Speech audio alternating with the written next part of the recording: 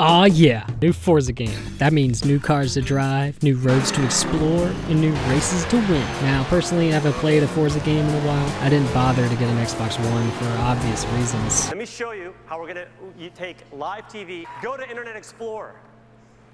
Oh, nice. But the first game I ever got for Xbox 360 was Forza Motorsport 2, and I've spent hundreds of hours in Forza Motorsports 3 and 4. And the original Horizon, man, that was everything you could want out of a racing game. So when I heard Microsoft was gonna bring Forza Horizon 3 PC, I got a little excited, but not too much, because if anybody can fuck up a great idea, it's Microsoft. Nice. But goddamn, they did it. The graphics are awesome, 3 rounds of blast, matchmaking's pretty quick, and races always seem so pretty fresh. Everything that makes a racing game good is here. And the sweeping roads of Australia are great for drifting. And with the addition of drift zones, it's become even more important to tune a few cars towards drifting. So if you're tired of flinging that shit racer into the bushes, spinning out mid-drift, or maybe you just can't keep it up, the drift I mean, then you've come to the right place, because I'm going to show you how to tune any car in Forza Horizon 3, so we'll drift all day. When picking a car for drifting, you want to look for something close to 50-50 weight distribution. What I mean is, the weight of the car should be as close to balance in the middle as possible. Too much one way or the other and you'll find yourself having to overcorrect the car. And also, you only want to drift in rear-wheel drive cars, unless you're some kind of bitch.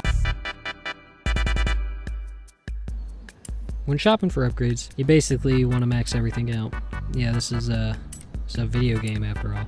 Weight reduction, chassis reinforcement, that can help your car's weight distribution, so check those out. Use rally grade springs, they give your car more steering angle, which this is what it's all about,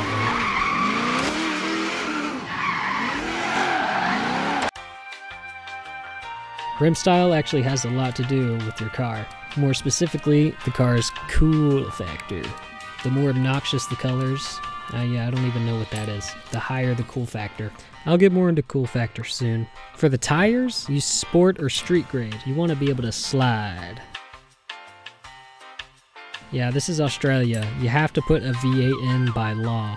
And to be a true drift bro, you gotta turbocharge your engine. Naturally aspirated engines are for losers. The choice is yours when it comes to how many turbos you put in. Turbocharging also adds to the car's cool factor. If your penis is under 6 inches, you might want to go for 2 turbos. First things first, max out the camshafts and the flywheel. Camshafts gives you more range, so you have more power available during the drift. And the flywheel increases your revs faster. Yeah, so both of these are essential for a good drift car. And then after rims and turbochargers, the third piece of cool factor equipment is race exhaust, because nothing says chode like a goddamn fart cannon. Yeah, so make sure to put that in there.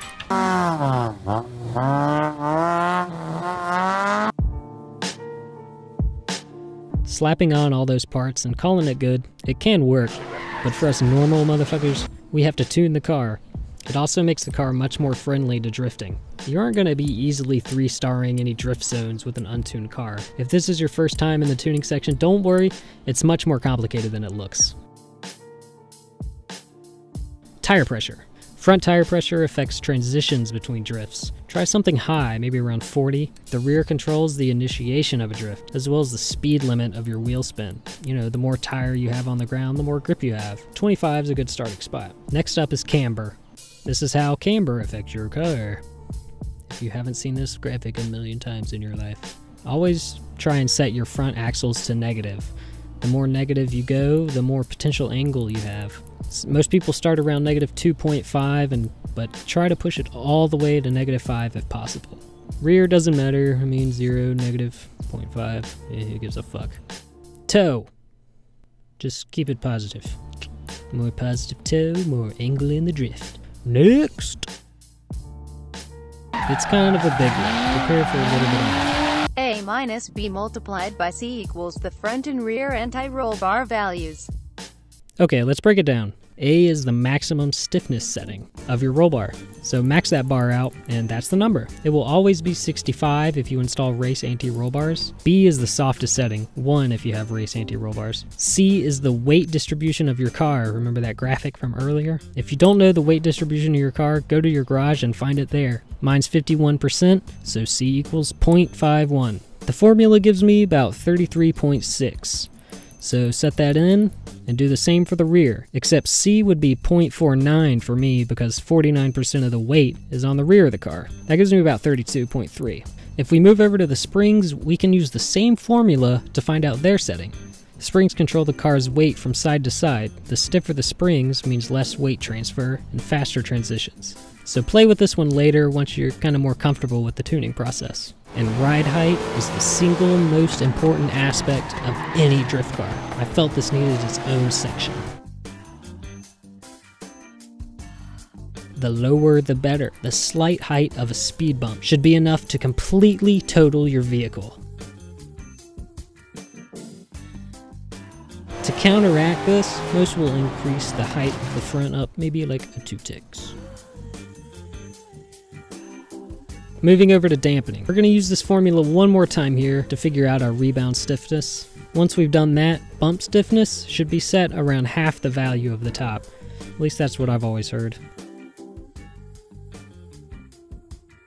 Most people stick around 50% balance, going down if needed, but really stick with 50. Higher braking pressure is also important, maybe something around 120, I don't know, but this is all preference really. I'm gonna be perfectly honest with you, adjusting this has never changed the feeling of the car for me. This slider might just be in here for fun. Most people keep this at 100% or 0%, nothing in between. Maybe I'm missing something. Okay, so it's finally time to test out our car. Find a good place to practice. I like this small town over here. With your gears perfectly tuned, you shouldn't be bouncing off the red line too much during a drift. To start, you need to find a gear that will be the main drifting gear, usually around 3rd or 4th. In lower horsepower cars, it could be 2nd or 3rd. Put your car in gear, drift around some corners.